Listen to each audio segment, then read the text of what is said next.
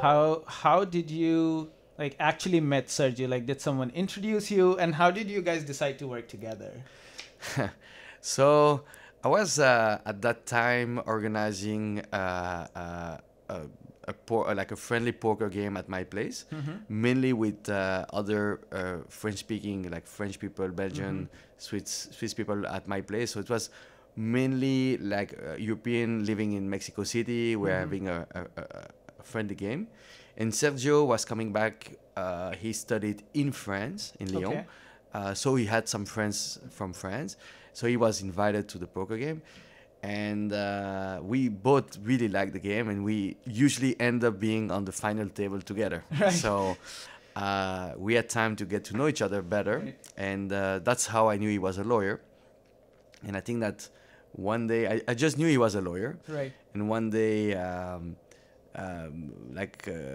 talking a little bit more, we saw the opportunity of working together, and in a space that I knew about outdoor advertising. So I invited him to work together on a project, and that worked out pretty well. So from there on, we started working more and more together. Got it. And that was like 2007, 2008? That was probably, no, it was around 2009, I think. 2009. Yeah.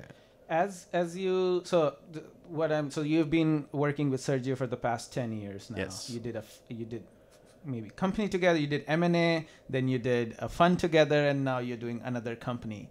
As you think about other people starting businesses and they try to find co-founders, what initially attracted you to work with Sergio, and maybe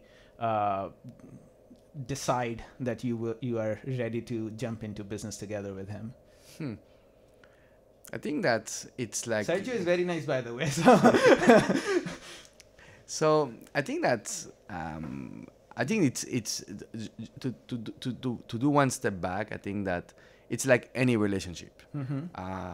Before you get married, you like to know somebody, and Right. I think that that's what a little bit what happened. We start working together without particularly building a company together. Mhm. And when you go to YC interview, they always ask you, did you do a project together? Right. Because that's how you get to know somebody working together, which is not always the same as being friends together. Right. I think YC look at it as if you study together anyway, and you did a bunch of projects during university, then you already know how the other person can be helpful, Right. etc. I think that's really important, and I think that we did it a little bit not like naturally. Like we did a couple of projects, worked out well. We saw that we were complementing each other. Sergio is a super clever guy. Yeah. He so also helped us with legal stuff initially. Yeah. Yeah. And I think that's important to see how you can complement each other, how you can start working together, and I think that was the base of like, okay, now we like working together. Let's do something like it comes a little bit naturally. It's not like forcing something. And I think that it's the same with any relationship. Like before you're getting married, I know that in India it doesn't work like that. in a lot of other culture. But to be honest, I think that it helps a lot when you have time to get to know each other, Right. and that you build something together, and then things comes naturally. And when you have a good experience, then you want to build something new together, and then Right. it continues.